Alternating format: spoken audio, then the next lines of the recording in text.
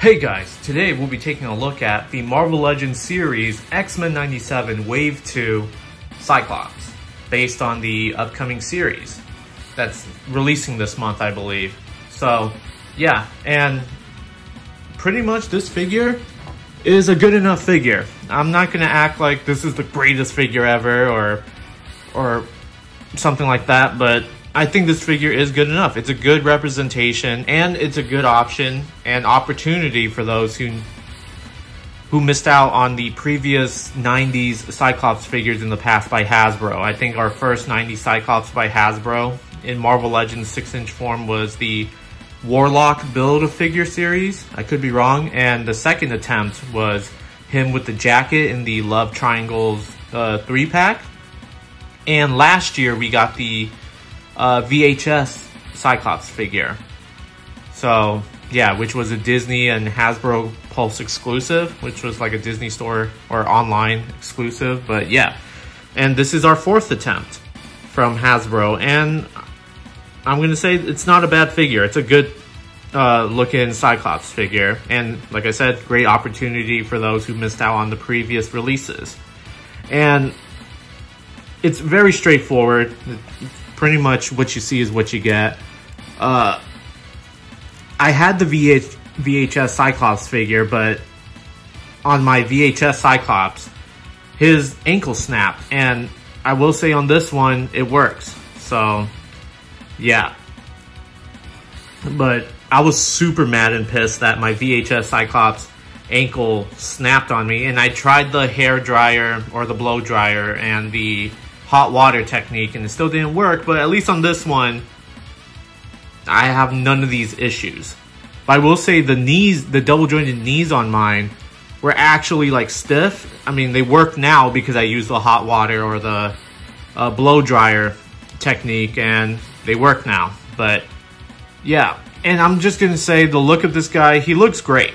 Like, I will say the head is a little bit cartoony, which makes sense because it's based on the animated series, and he has a smirk going on, which to me screams more of Marvel vs. Capcom or X-Men vs. Street Fighter Cyclops to me. Like, just seeing him smile like this looks more like video game Cyclops rather than the actual animated series. And I'm sure he smiled in the animated series and in the 90s comics before, I'm sure. But I don't know, just from what we've seen of the new upcoming animated series, he just had more of a serious look, which I kind of wish they gave us the VHS head sculpt, just to add more options, just to have a more stern, serious Cyclops. But the smirk face doesn't seem too bad. I don't really like the gold color on the visor because it doesn't match the rest of the yellow. And if you look at the packaging right here, and even in the trailers for X-Men 97, Cyclops does not have a gold visor. It's a yellow visor, like the rest of his outfit. So I just find it a weird choice why they gave us kind of like this gold pearlescent, almost like a translucent look to this visor, but whatever, like not that big of a deal. You have his X logo right here. I like these black lines just because in the original animated series and in the new one he has these, so I think that's really cool. But yeah, like I said, it's very straightforward, and if you own the VHS figure, it's the same figure just without the cell shading, and you got a different head sculpt. But yeah, like I said, nothing too crazy. It's basically, like I said, straightforward. But yeah, and for accessories, this one, not a fan of these hands, because they're basically just flesh hands casted in yellow plastic, and they try to fool us into thinking these are gloves, just like the VHS one they did last year. I hated that then, and I hated this now. Like, come on, man. Like, look at this. You can see the veins on these. Like, these are just normal fleshed hands just casted in yellow plastic. You can see the fingernails in here too. Like, what the fuck? And I get it, you know, every toy company reuses parts, but reuse the right parts, please. Like, I'm never going to display Cyclops with these hands, to be honest. Like, this, no. These are not gloves. These are just regular, normal hands in yellow plastic. disguised as gloved hands. So yeah, absolutely not.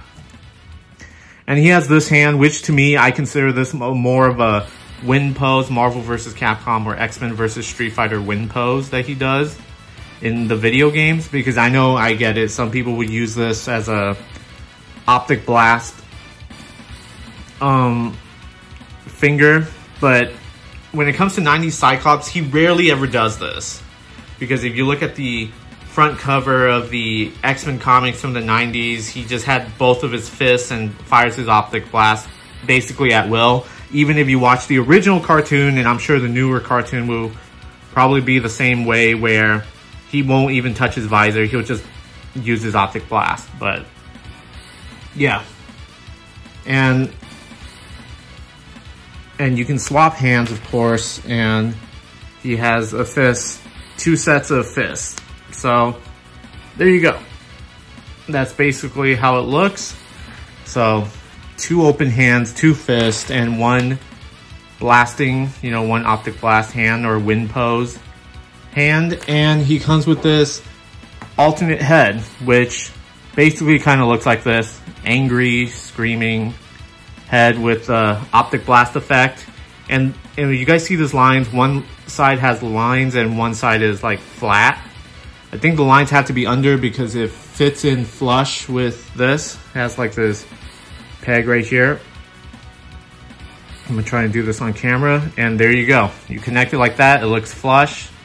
It looks like it fits in properly. So you swap the head, kind of just add it in.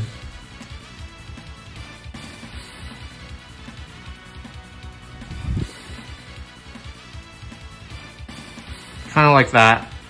I know it's a little high and it's a little stiff, so let me do this off camera. So there you go, just like this. And then move his head up like that and you can see the lines under it. And that's basically the optic blast. Like pretty much, that's also one of his win poses, I believe, in Marvel vs. Capcom and X-Men vs. Street Fighter, like this. And yeah, pretty much straightforward. So we'll go over the articulation and comparison and we'll end this video. So articulation, pretty much the same as the VHS if you own the VHS figure. So hinge, ball jointed neck, you know, with the hinge. Shoulders move out, forward. It has a butterfly joint too, so you can cross his arms and do the whole behold optic blast pose. Bicep swivel, double jointed elbows. Wrist rotates and it has a hinge. Torso articulation, which to me is kind of useless. It's kind of, and it has like that snap noise, which I'm not a fan of. Waist articulation, ball jointed hips, goes out like this much, not too bad. Thigh swivel, double jointed knees. Mine are a little stiff, but double jointed knees. Calf swivel, and then ankle rockers or a hinge with the rocker. But yeah, there you go. So that's the articulation for this figure. And for a size comparison, let me just move everything out of the way. Right here. And I have this McFarlane Toys Batman 6-pack, George Clooney Batman. Right here. So let me just move the package out of the way. And there's your size comparison. A 7-inch figure and a 6-inch figure. You know, it's funny because they're both from 1997, because the original X-Men animated series ended in 97. And now Disney is doing a new show, you know, called X-Men 97. Batman and Robin, the movie came out in 1997. Fun fact, I was born in 97. So there's like a correlation that's not really that deep. Just something I noticed, and I think it's cool. But yeah. And then packaging, nothing to write home about. It's just Marvel Studios, X-Men 97. You have the X-Men characters right here. Cyclops name in the back of the other, the back of the packaging with the figure, and other figures or characters in the line, which I'm not gonna get. I just wanted the Cyclops and just be done with it. And not a fan of this price. $24.99 at GameStop. Like, I had this guy pre-ordered on Amazon, but I found them in GameStop. I went in GameStop not expecting anything, and he was there. He was the last one there, and I picked him up and canceled my Amazon pre-order, and there you go. Like I said, this figure's not bad. It could be better, but just because I wish he came with an extra head sculpt, which is the VHS version, because they gave us, they gave us the smiling head and the angry head. I would love for them to give us the VHS, you know, stern, serious face, just because. And I know some people are like, oh, Hasbro doesn't give us an extra third head sculpt, but they did in the past when they made a Marvel Legends Chameleon, which came with J. Jonah Jameson's head and Hammerhead's head sculpt. So I felt like one more head sculpt would have benefited the figure and the price, which is $24.99. I still think $24.99 for Marvel Legends is too expensive. But yeah, there you go. That's my review, guys, and I'll see you guys next time.